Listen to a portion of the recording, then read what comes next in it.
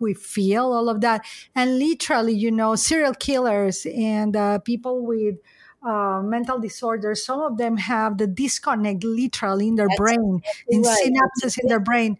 And they don't see killing as there's no remorse. Exactly.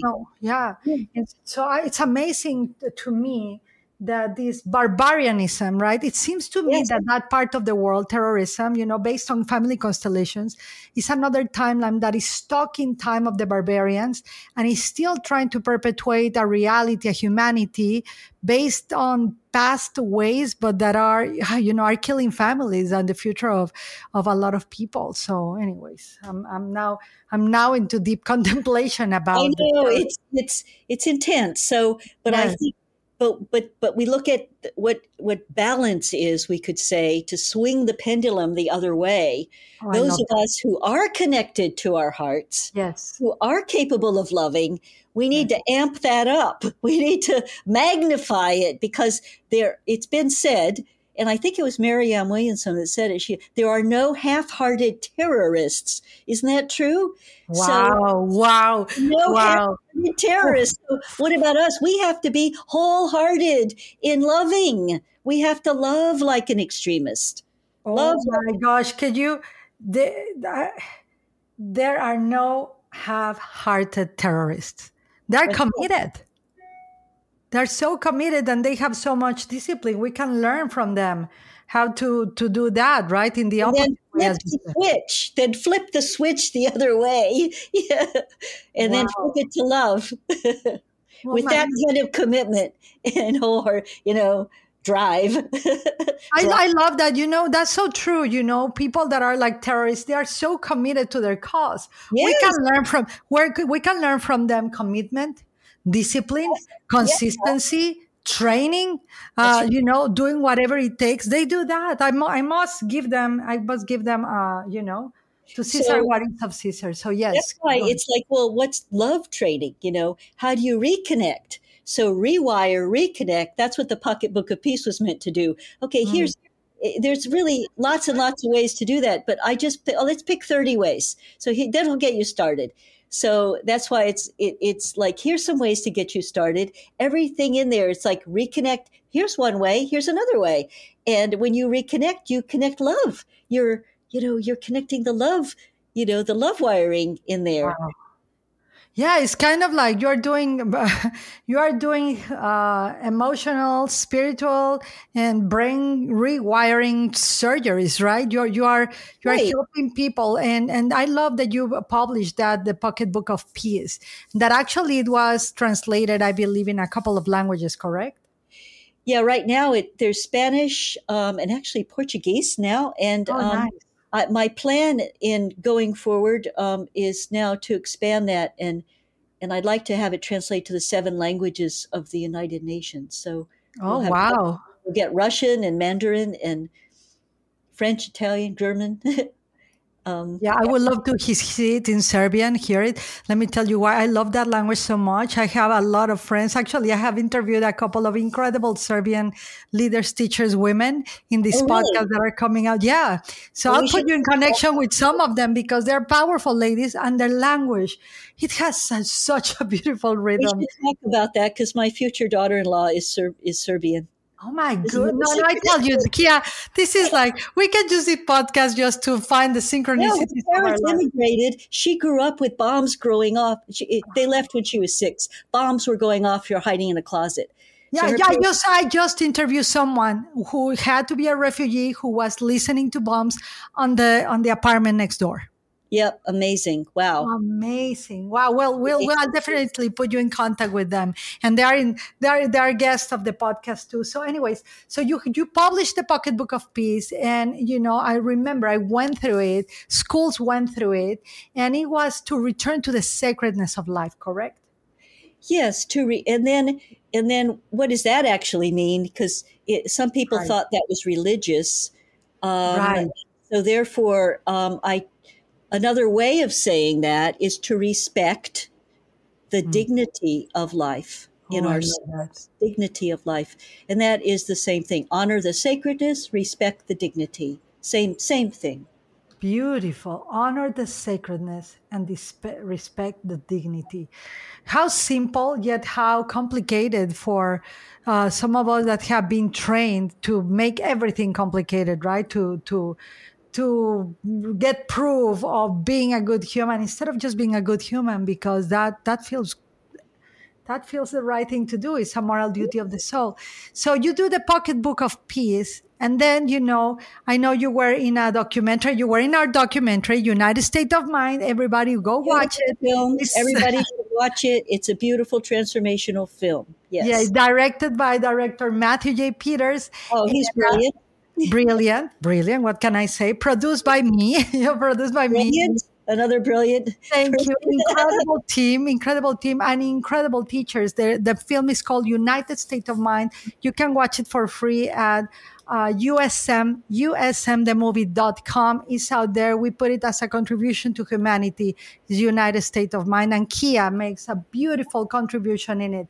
And you also did another documentary or in a film, right? Which one was that? Well, there's one on Netflix. It was produced by a major producer in India, Amir Khan Productions. It's called Wow.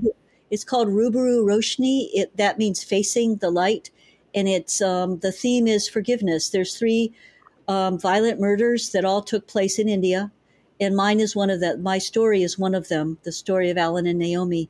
So there's three stories: one political, one religious, and the other one was this Mumbai terrorist attack. Wow. And so so details of all three stories and their outcomes and how forgiveness played into that. It's rather emotional, but very powerful at the same time. Wow, so powerful. And you've been doing countless interviews. I know you presented keynotes. I know you spoke for a group of Marianne Williamson, etc. And then you wrote this book, Forgiveness is a Choice, and Penguin Publishers published it. Tell us a little bit about this book.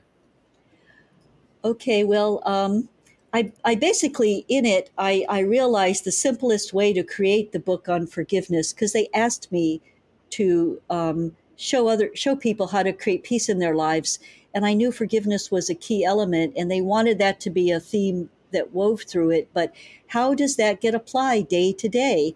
And so each chapter, I create a whole chapter for each of the points in the Pocketbook of Peace. So there's 30 chapters.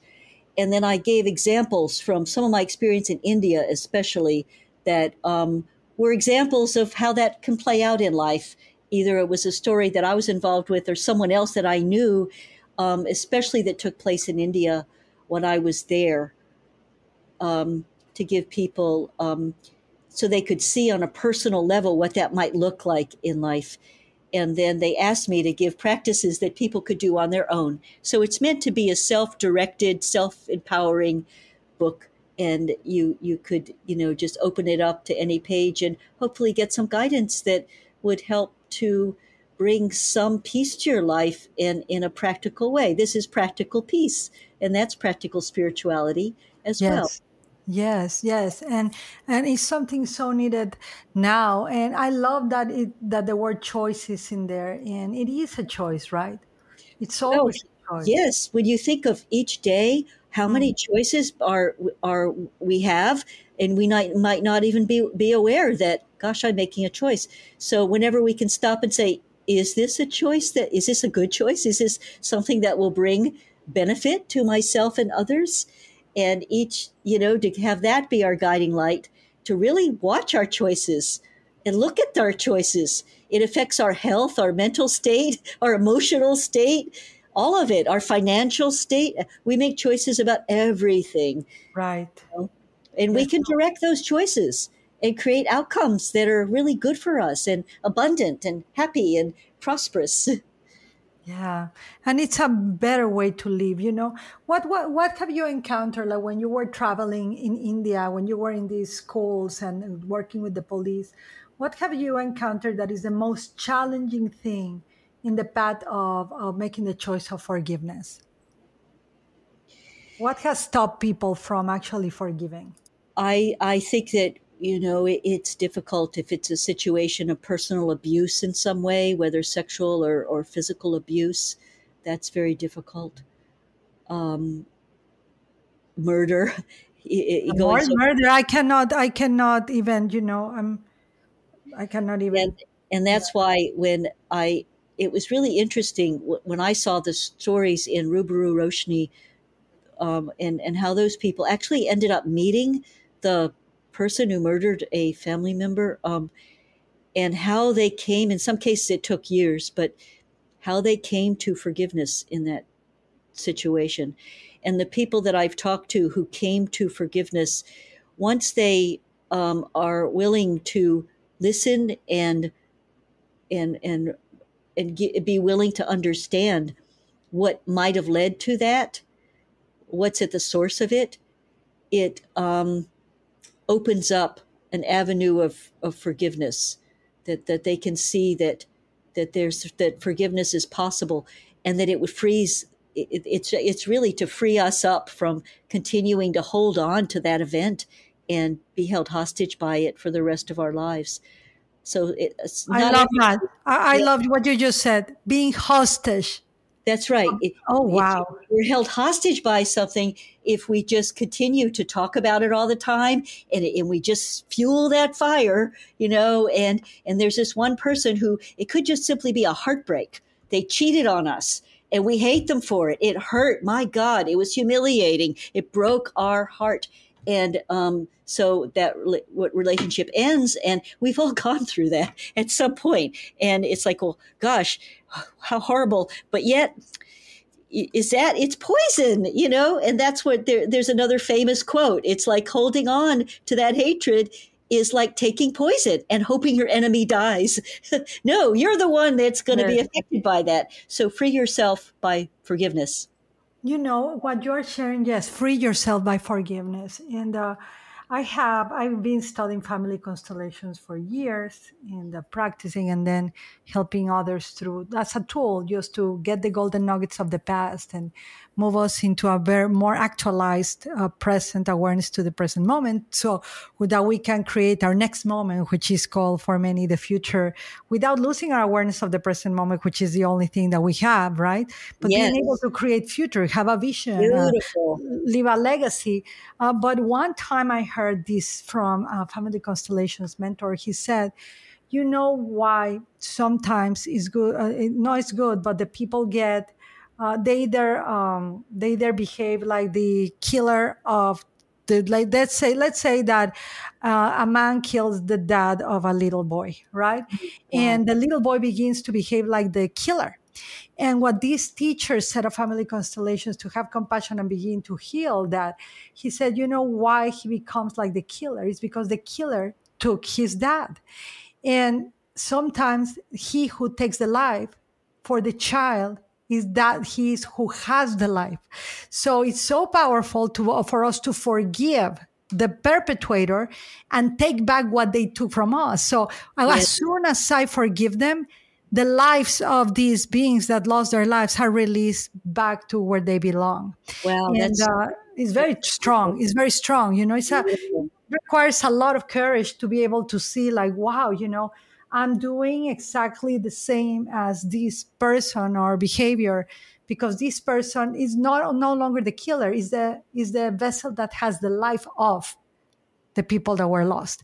So, so what we're trying to recover is what he has. So I know this could be, this requires deeper, like, meditation and contemplation. But what I'm sharing is that your work on forgiveness, your books, the movements, is an invitation for people to free themselves, to stop being hostage, to heal the inner terrorists within. Yes. And really bring back the dignity to life. Yes. That we are, correct? Perfect summary. Yes. Oh my gosh! Well, you are such an emissary of peace for our whole world. True. I always said, I heard someone telling me, she's going to be nominated for the Nobel Peace Prize, and I can see that in the future for you. And I know it's not only for you; it will represent a win for the movement of peace, of practical peace, not the peace of marketing, right? That let's create war and then we'll sell peace so people can buy. But the peace that comes from within. Yes. Choice. Yes. Yeah, I love your mission and your message. Is there anything else before we close? A blessing, a message